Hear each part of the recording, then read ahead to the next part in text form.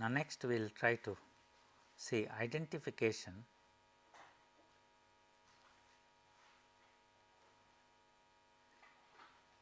of damping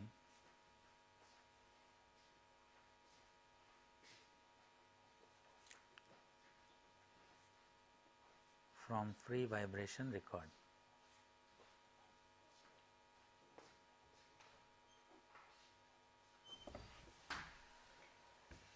Now, one thing we have realized that structures do have some sort of a damping in it, and therefore the response will decay down. Okay.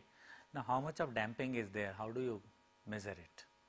Because once we have made one gross assumption that we are replacing it by a dashpot. All the systems do not follow the same, but we have assumed that. So, now let us try to take the response.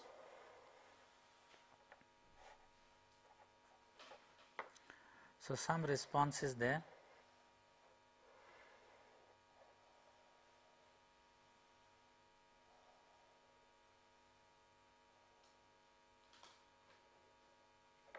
It is decaying down. Okay. So, how do we try to find out what is the system damping coefficient here?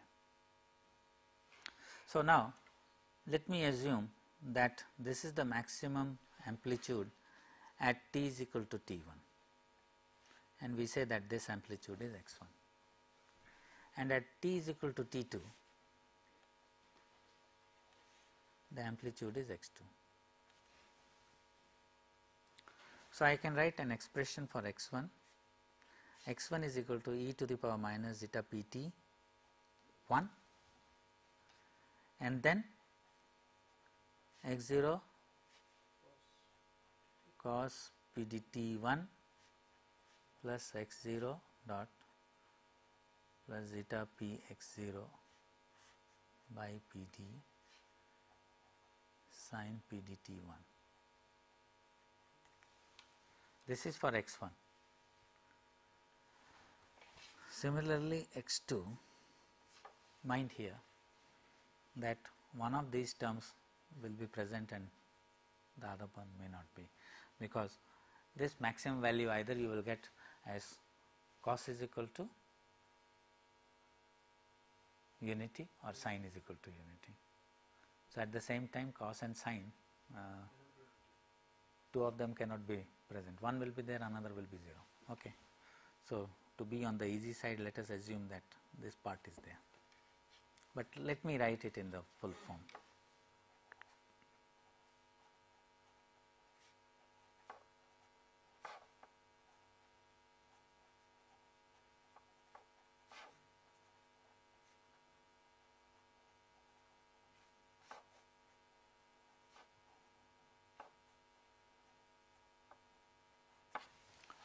It's okay. Now, let me take the ratio of x1 by x2.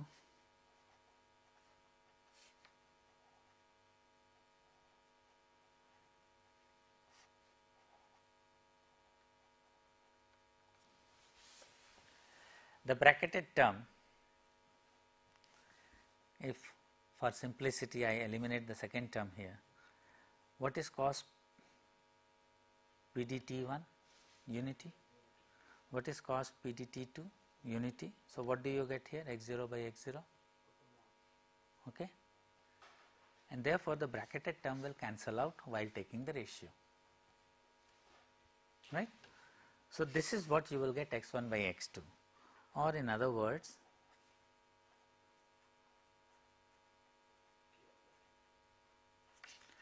T2 minus T1 is this, and what is the difference between this?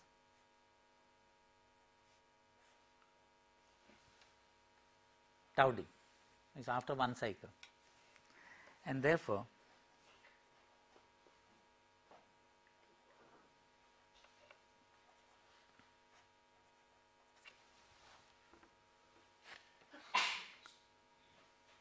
it's okay.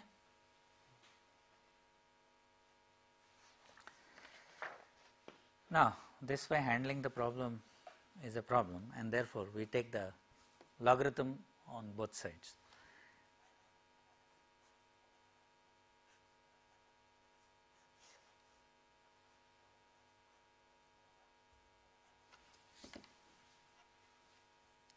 What is the value of tau d?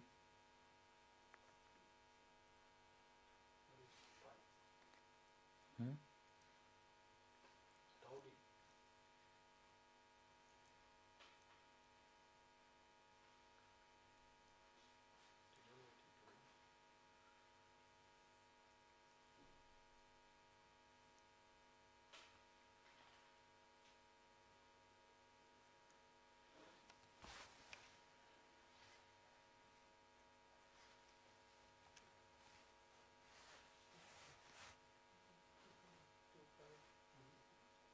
Hmm, 2 pi, then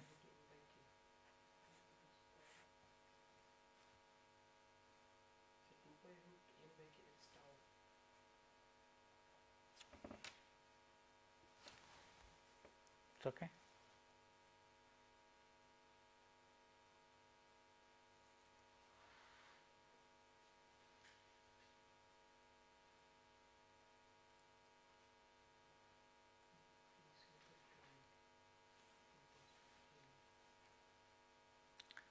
Frequency is equal to p by 2 pi and time period is equal to 1 by f. So, if I write in the reverse order, it's okay.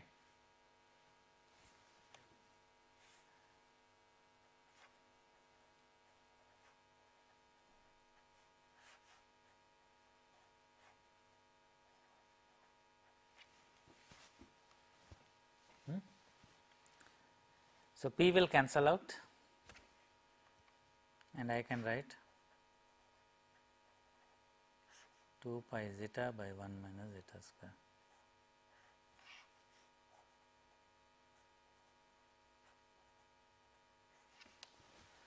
How do I get zeta from here?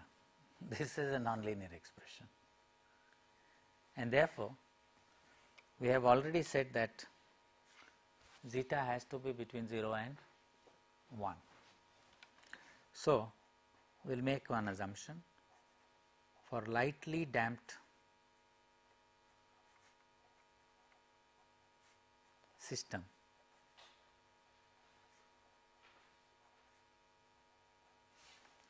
we will say zeta square tends to 0.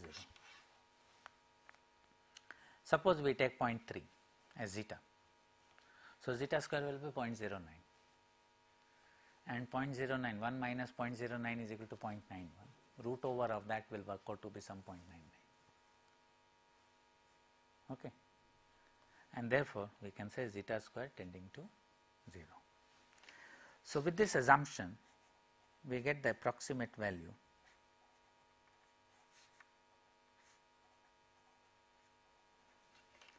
and from here zeta is equal to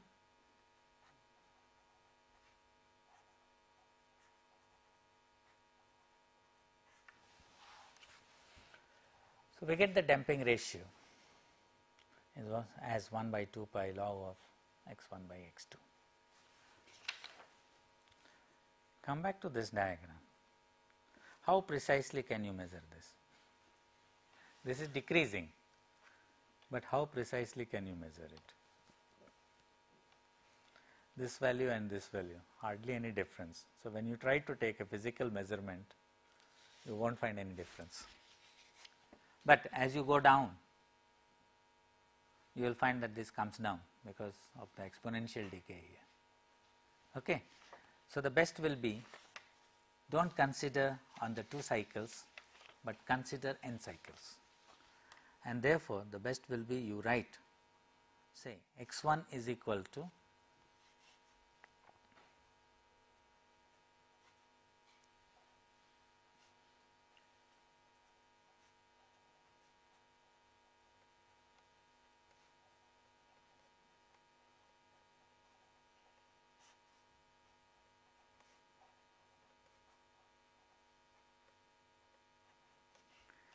and you consider xn plus 1 here.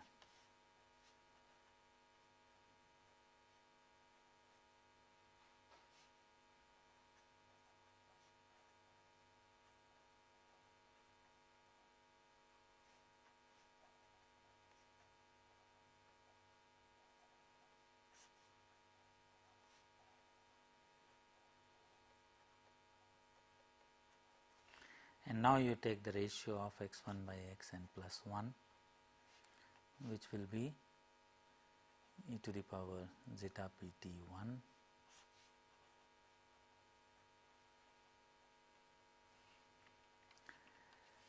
which will be equal to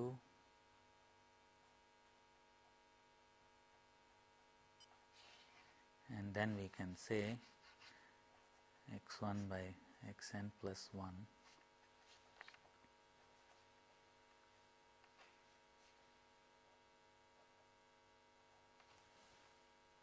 n cycles will be there between 1 and n plus 1.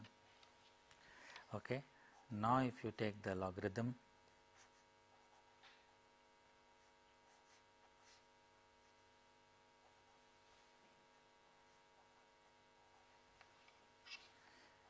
substitute the value here,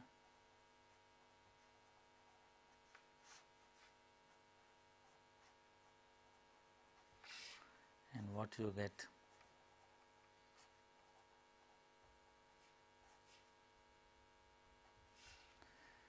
Vp cancels out. We again make the same assumption, zeta is very small, so this tends to 0.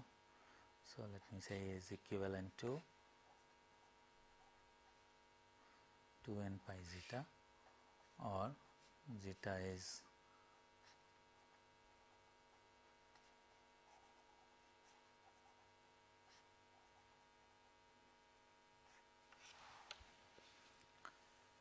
okay. So, this is how we try to identify the damping in the system, where the damping coefficient is a small value of.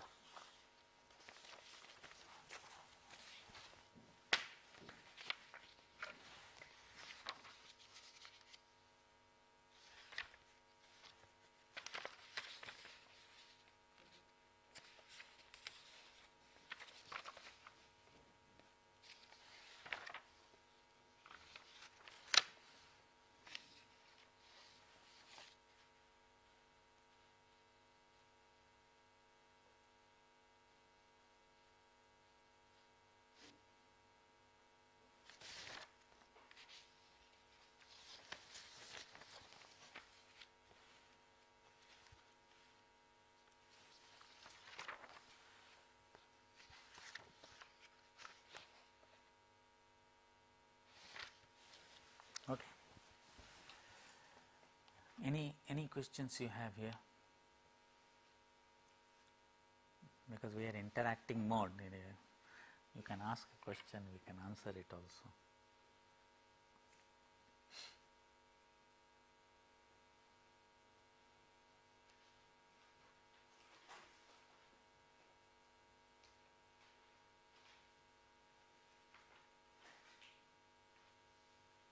No?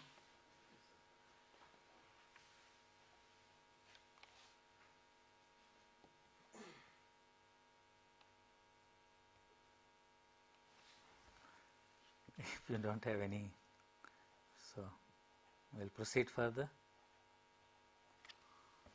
Still have a lot of time. Undamped forced vibration.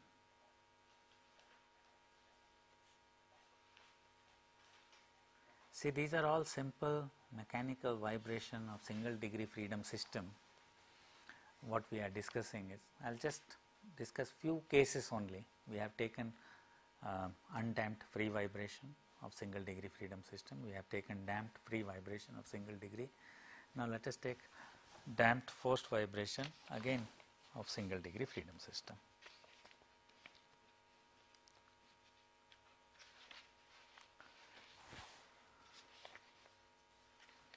Now, these are important to understand why we say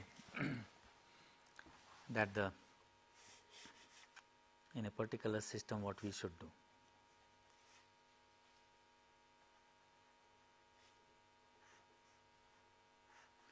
It is the same diagram which we have used earlier.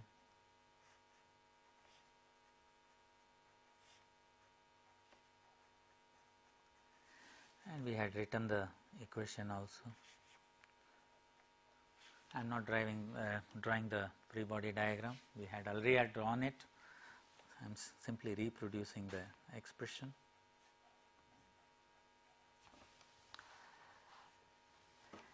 And this time I am not eliminating this f of t equal to 0. It is not a free vibration, it is a forced vibration. So, assume the forcing function f of t is given by a harmonic force whose function is given like this, f0 cos omega t. So, let us assume that now we are taking a single degree freedom system and say have a machine, just a rotating machine which has got some eccentricity. So, it is giving a maximum force of f0 and moving at a frequency omega. Omega is the RPM, you can say. Okay. So, if this is the expression, then the differential equation which governs the motion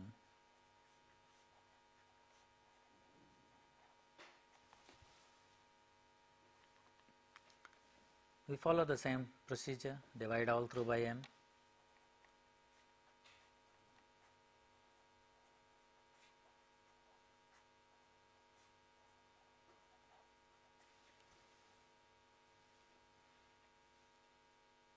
Okay.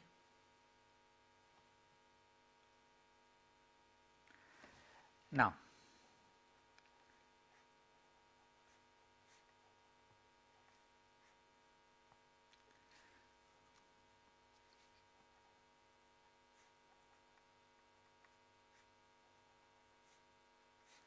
f0 by xst by n. Now, f by x is equal to k, and therefore, this I can write as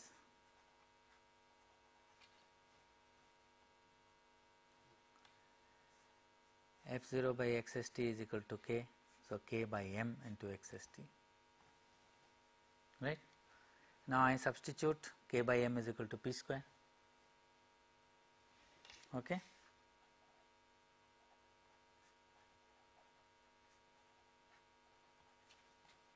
So, what happens? X double dot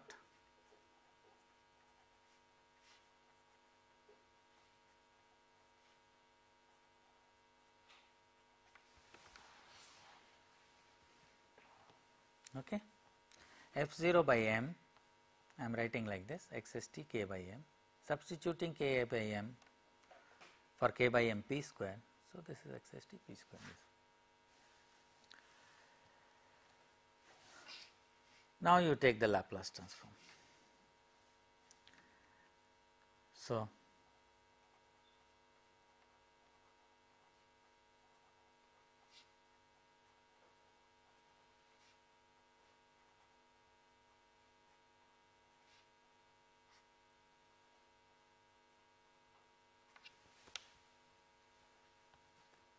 s by s square plus p square is the transform of cos pt. So, s by s square plus omega square is the transform of cos omega t.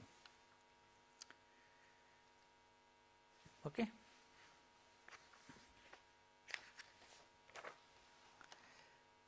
Putting x bar here,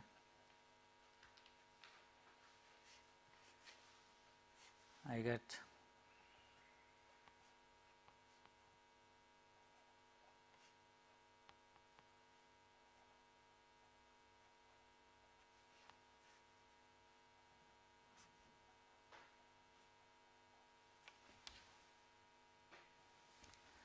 now the expression for x bar, dividing it by this,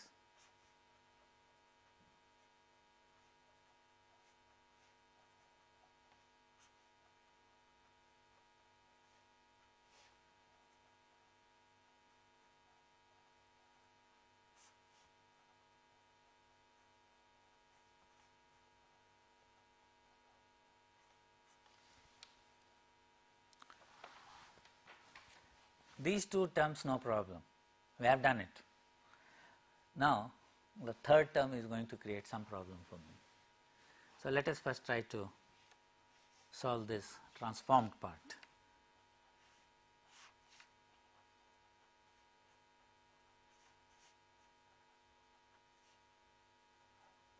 I suppose that you have forgotten algebra which you have done in school time. We will try to recollect that. So, this we will try to break it up and get the denominator 1 in the form of s square plus p square, another s square plus omega square. So, partial fraction what we say. So, let us assume that this is equal to some sort of a quantity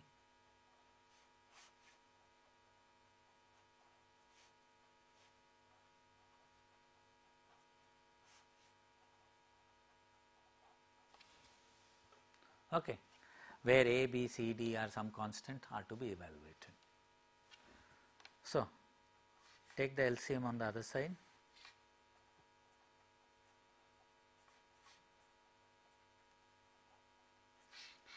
So, this into this we have to write here.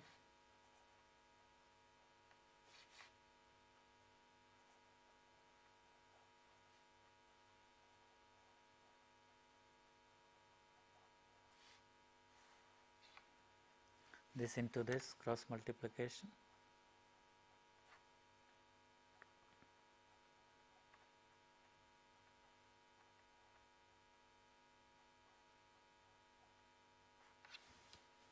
Okay. Both sides the denominator is same, they will can be cancelled out, and therefore, just the numerator I should write s is equal to. Now, let me collect the coefficients of s to the power in the descending order. So, let s cube, let me take s cube. So, we have a here and c there. Then let me take s square, b is here and d is here. Then let me have s a omega square and you have cp square from here. And then without s you are having b omega square and then you have dp square. I think I have collected all the terms. Okay. So, left hand side is equal to right hand side. That means the coefficients of equal power of s must be same. So, what is s to the power 3 here? 0.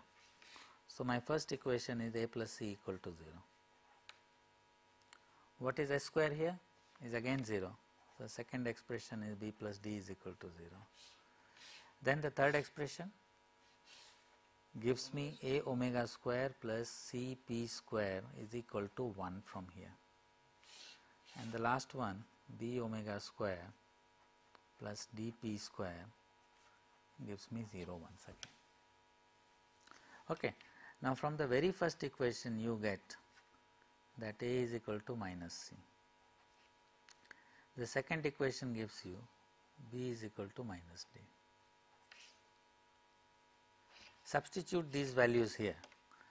So, a is equal to minus c means substituting the first one in this is minus c omega square plus c p square is equal to 1 or c p square minus omega square is equal to 1, and therefore, c is equal to 1 by p square minus omega square, or one can say 1 by, okay, 1 by, this is also equal to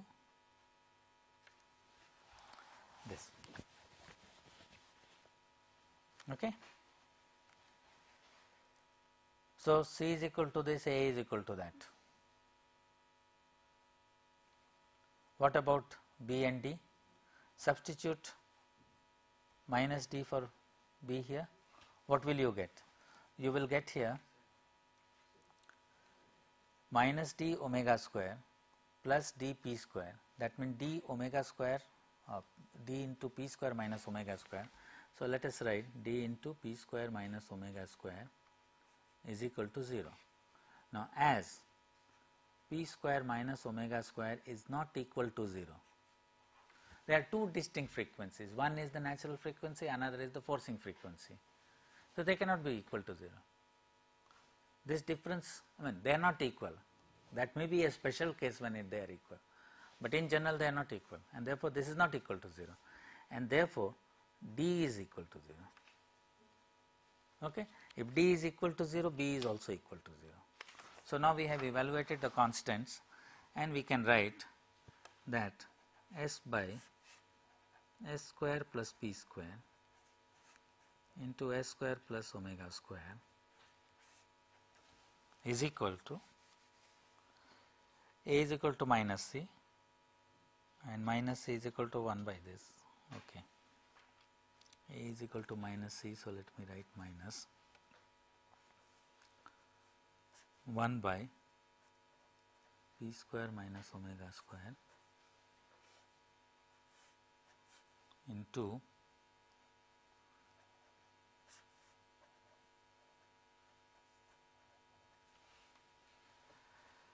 okay, and either plus or minus C is equal to this. So, I have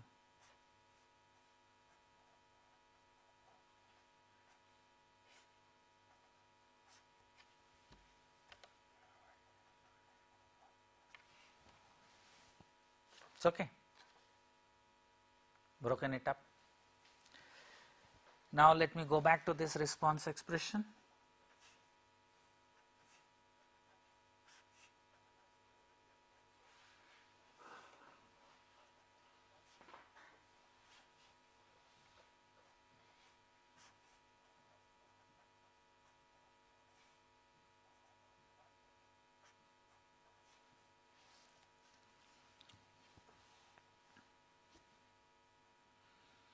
Now, which one should I write? One is negative, one is positive. It does not matter, let me write.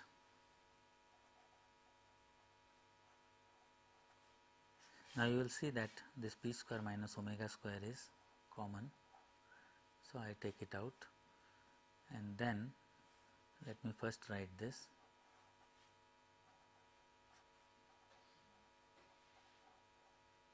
And then with a negative sign I put this here.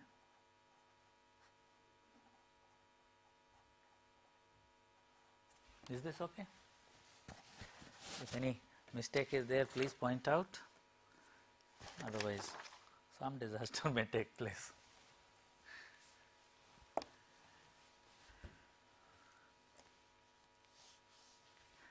I suppose it is okay. Now, let me take the inverse of it to get the response. It is a very simple thing.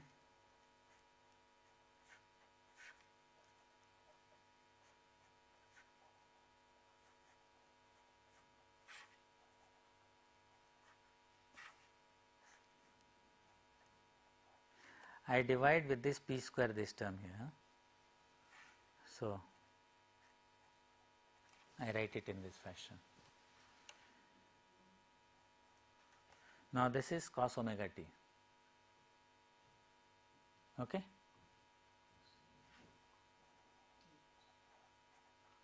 And this is cos p t.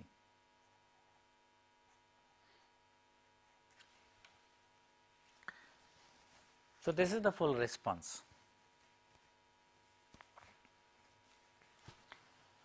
Now, we may introduce another, this omega by p, this is the forcing function and frequency, and this is the natural frequency. So, usually the notation capital omega is used for small omega by this, which is the frequency ratio.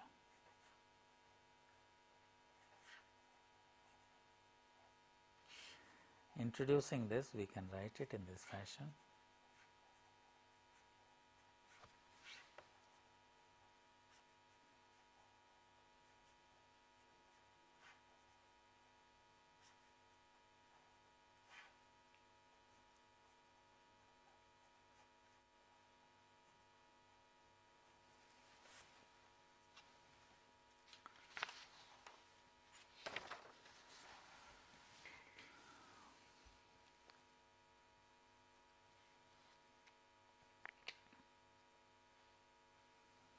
Okay.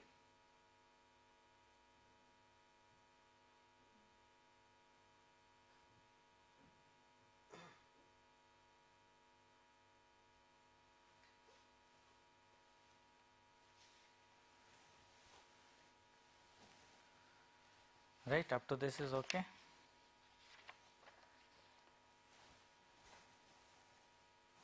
Now here you see, in this response we are getting the initial conditions response, which is for the free vibration, and then the forcing function part of it. Now here we put an argument. The argument goes like this, that every structure has got inherent damping in it, and therefore the terms associated with the initial conditions are totally dependent on natural frequency will die down with time. As we have seen for a free vibration case, where x0 cos pt, x0 dot by p sin pt, the whole thing dies down after some time t.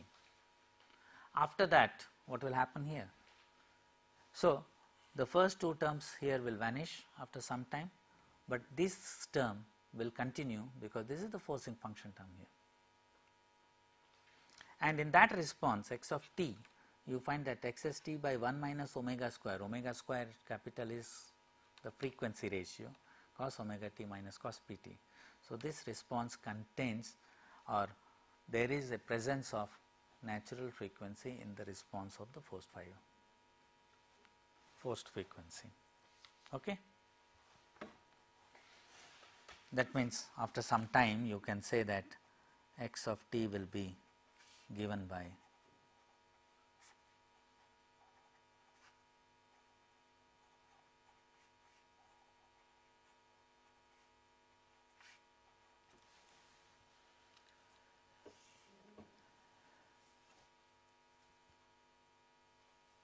is this okay?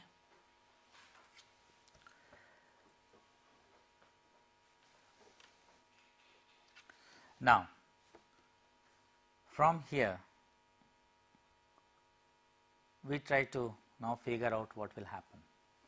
We just concentrate on this expression here, and let us see that the natural frequency of the system, which is p, and the forcing function, which is omega, they are very close to each other. If they are very close to each other, then what happens? Say when a motor starts, you are starting from 0. Now suppose the natural frequency of this table is a p, and I am running a motor here which can have a operating speed of omega, so many rpm. But when I start, it starts from 0. So when it starts from 0 and I take a condition where I say that the operating speed of this motor, which is omega, is slightly less than p, it has not crossed p, it is reaching p, then what happens? So omega pi p, which is the ratio here, this is slightly less than 1, and when you square it and deduct it from 1, you will get a small quantity less than 1. Okay. Now what is this xst? The static displacement under that particular force f0, because the forcing function I have assumed is f0 cos omega t. So if there is no frequency and I assume that f0 is the maximum force, which is static equivalent, so under that I am getting this x static. So this x static divided by this quantity, which is less than 1, is what quantity? Is much more than 1, x static. So if suppose I take the ratio of the frequency as 0.9, what do you get here?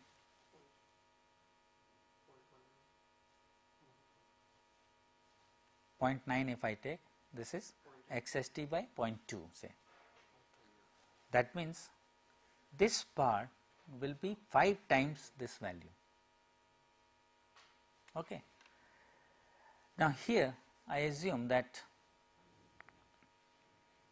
this will become unity or whatever it is. So I can expect this response to the tune of 5 times or 10 times, the case may be, of the static deflection.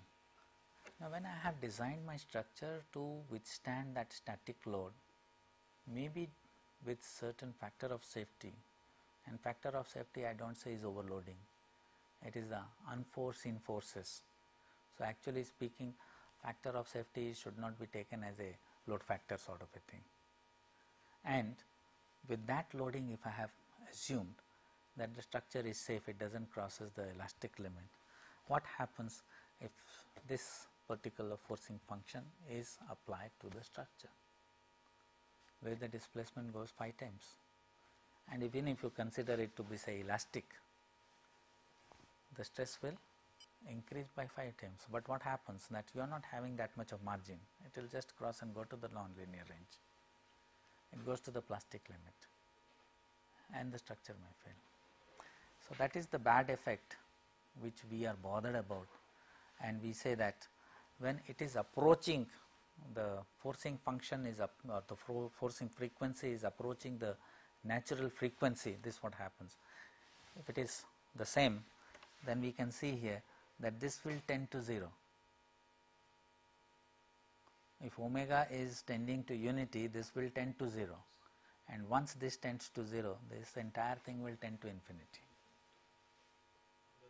and there will be a catastrophic failure. Fortunately, system is having some damping. We are considering here undamped system, but the system is having some damping. So, it will try to limit that and shift a little bit. Okay.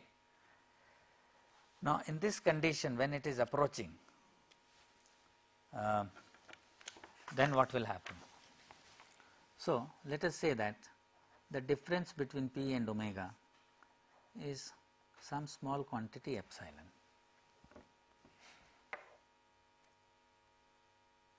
Okay, omega is approaching P, so P is equal to omega plus epsilon.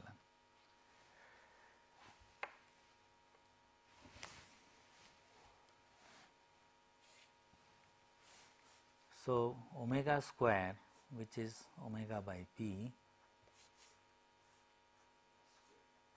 is equal to this omega I will write as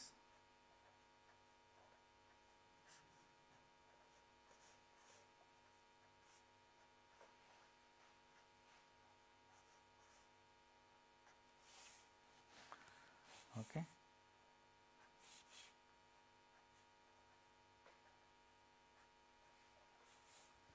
plus epsilon square by P square term will come. Epsilon square is a very small quantity, so I will try to neglect that. So, it is approximately equal to this quantity. Okay. That I am calculating for this part here, and 1 minus omega square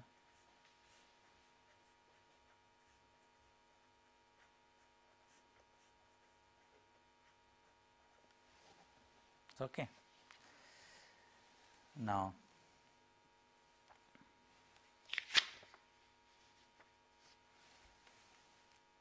cos of Pt, which is again in this expression here.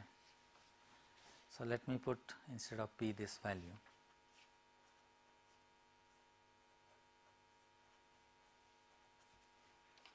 and this is your cos omega t cos epsilon t minus sin omega t sin epsilon t. So, let me take this expression x of t x s t by 1 minus omega square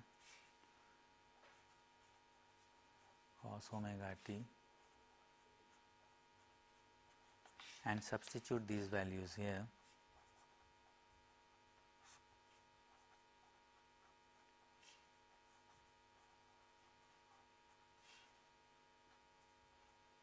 Minus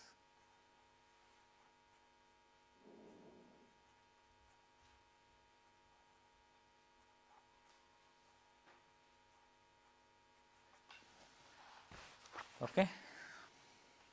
So, when epsilon is tending to 0, this cos epsilon t will tend to unity, and this sin epsilon t will tend to epsilon t.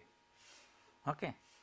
So, as epsilon tends to 0 in the limiting condition,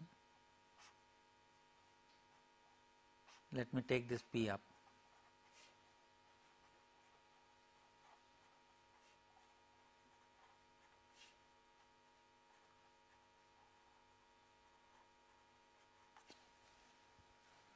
this cancels off, and this will be, this E will also cancel out, Pt sin omega t xst.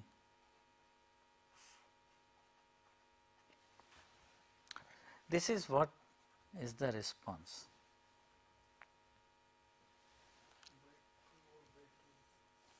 Okay. Okay, let me keep it here. That will be nice. Instead of epsilon cutting, let me put, instead of this, let me put both sign terms here. I don't want to remove them. So what I am going to get is xt into p, which is supposed to be constant, and I take this small e, this 2 is a constant this. So what is happening here is a multiplication of two harmonic terms, one is sin omega t, another is sin epsilon t. Okay. Now if you try to plot this here,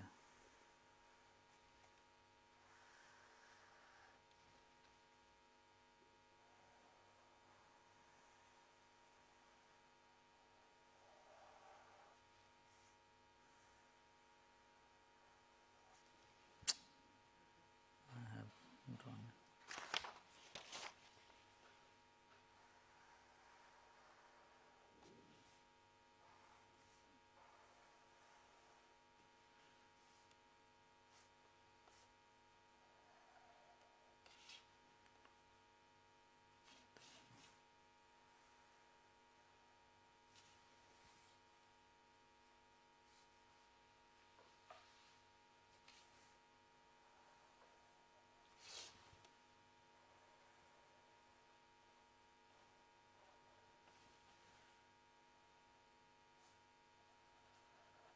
Okay.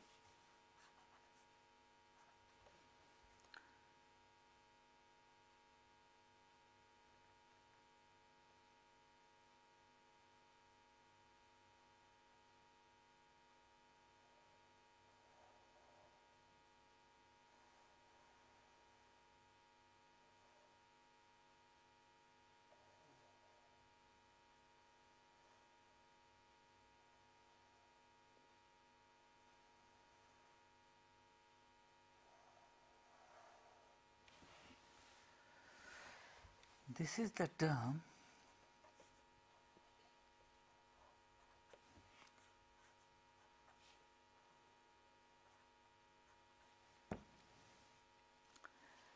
you see, these are the two terms here, sin omega t, sin epsilon t. So epsilon is smaller than omega, so obviously this will have a larger time period, this will have a small time period. So that's what I am trying to draw. Actually your motion will go like this.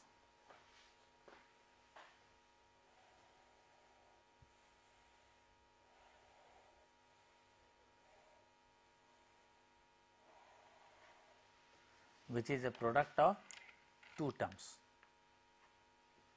Okay. So this what happens. Now example of this I will try to give you. I don't know, you may laugh at that. Many a times when you were school children, if you have happened to walk down to the school, and you will find that telephone poles are hollow poles. Okay. And some during the rainy season, fine evening, wind is blowing or some such thing, you are coming back from the school and you pass by that particular hollow telephone pole and you hear some noise is there, some sound is coming, and it goes up and then in a musical tone it comes down and again it builds up and then again it comes down. At that time nobody knew what was that. But today, after understanding this part, we will find that it is this phenomena which is giving you that sound. Now what happens? That particular air column inside that pole has got a particular frequency.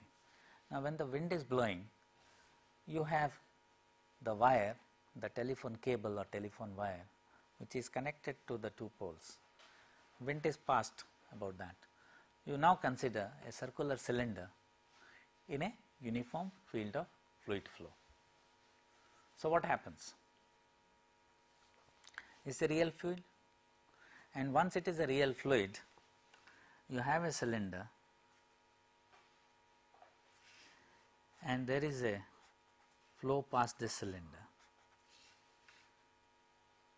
The streamline will go like this. Because it is a real fluid, there is some boundary layer, separation will take place and some sort of eddies will be formed, and these eddies are known as the von Karman vortex, okay, and they come in an alternate manner. So, they try to generate some sort of a frequency in the cable. That frequency gets, because it is connected to the pole, gets transmitted to the pole there. Now, the pole is now subjected to this forcing function. It has got its own natural frequency, and the forcing function generated by the wind blow is coming to the telephone pole. Now, if that is P and this is omega and the difference between them is epsilon, then the phenomena is something like this. So, when it builds up, you hear that noise coming up. When it is going down, then it tapers down. Then again it builds up, and then again it tapers down. So, this phenomena you have experienced. The same thing in a diesel engine also, when it is idling, mostly when the buses they stop at a level crossing or a red light, then you will find the glass shutter which is very loose there, it vibrates like this, or the gear changing lever, it is static and then suddenly it vibrates like this and then again it comes back to the. So, what happens that the natural frequency of that particular item and the idling frequency or the idling RPM of the engine, they are very close to each other. So, this amplitude increases, then it goes down and then again it builds up.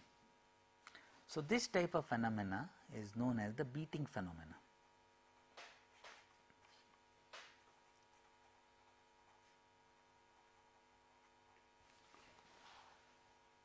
Okay. Now, this is a very usual thing which we keep on experiencing, and many times we try to ponder ourselves that why it happens. Now, the answer is here, why it happens. It happens because the two frequencies are very close to each other. And if you have some sort of an absorber there, then that absorber, say for example, the glass is rattling, then if you are having a nice channel there made of good rubber, then that will absorb that noise. It is bound to be there, because any continuous material is going to have a continuous frequency contained within it. Some of them build up, some of them are not that important. So, which of them will be excited will depend on the forcing function, and once it is excited, and then it becomes a very difficult part to cool it down, and therefore, such packing or whatever you call it, channel in your car glasses, sometimes you will find, say for example, we had a problem of Harshvardhan, the inner bottom, no sorry, it was the outer bottom within the engine room used to break after every voyage. It used to crack. The reason was not known, but the ship's captain and chief engineer, they found out one very nice system. They say that when we are sailing out, there is no problem, but when we are coming in the ballast condition, then only it cracks on the return path, not while going. The reason was that when they are leaving, then the double bottom is pressed up. The two plates are acting as a sandwich construction, in between is the liquid mass. After that, the fuel starts getting consumed, but still it does not come to a particular level. So, there is a decrease in the mass of that. First of all, the packing has gone. Second, the mass starts depleting. because of the fuel consumption. And at a particular mass level, it vibrates. And the vibration is such because it is being disturbed by the machinery inside. Now, which was the machinery?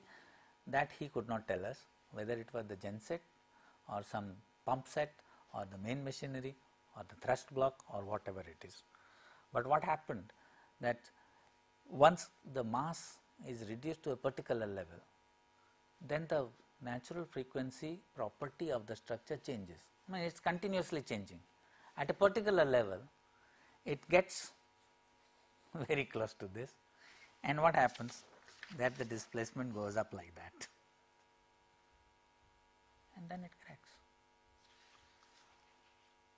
So these are certain realistic things. Anyway, we will continue further. I think today I have given a slightly heavier dose of mathematics. And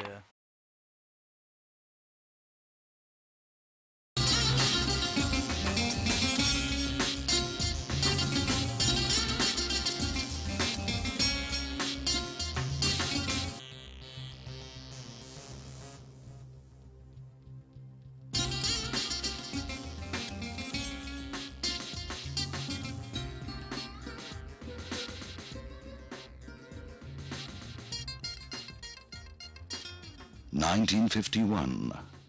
A young nation aspiring to find ways to fulfill a dream lays the foundation of an institution that will give aspiring technocrats the license to fly high. The first Indian Institute of Technology is born at Kharagpur.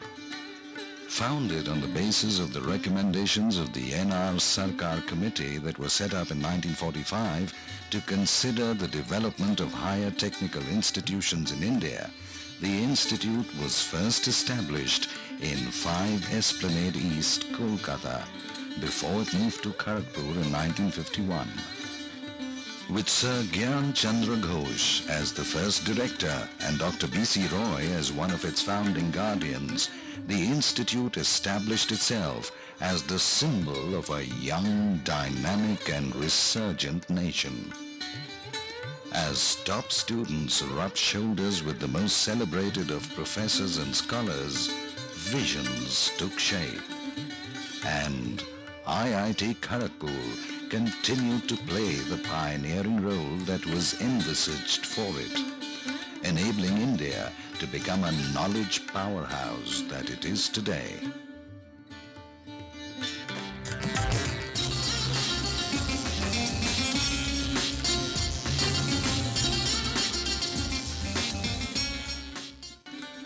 At every stage of its evolution, IIT Kharagpur remained ahead of its times. It provided the best of facilities for the budding technologists, helping them shape their own as well as the nation's future. Indeed, today IIT Kharagpur has blossomed into a time-tested, venerable institute of learning. With the rich experience of converting individuals into brilliant professionals through 50 glorious years. As you cross the campus gate, you feel the distinct nip that is IIT Kharagpur. The spirit of objective inquiry and lateral thinking hangs heavy in the air. The modern township-like campus of IIT Kharagpur, set in sylvan surroundings, is self-sufficient in all respects. From modern banks to the good old post office, from vast playgrounds and well-equipped gyms to modern auditoria and open-air theaters, and from the quiet fiber-optic linked residential quarters for the faculty to the web-enabled hostel rooms for the students. At IIT Kharagpur, lush green bowers of tranquility coexist with smart cards and ATMs. Spread over 690 hectares of sprawling cyber habitat, 120 kilometers from Kolkata, IIT Kharagpur is one of the largest network campuses in Asia. Just the academic complexes itself spreads over a built-up area designed to electrical communication and software technologies are excellent examples of IIT Kharagpur's ever-evolving pioneering spirit. Collaborations with a host of national and industrial majors are a testimony of its proven expertise and research repertoire.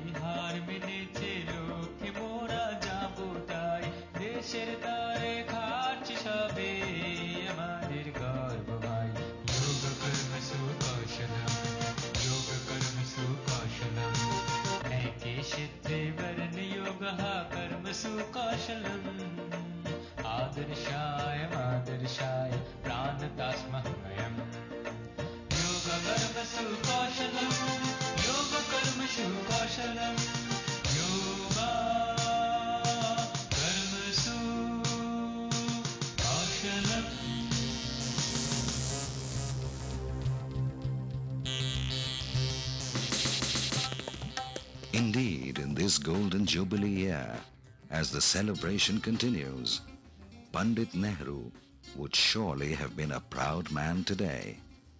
For him, IIT Kharagpur was always more than just an institute of technology. In his own immortal words, it is indeed a fine monument of modern India.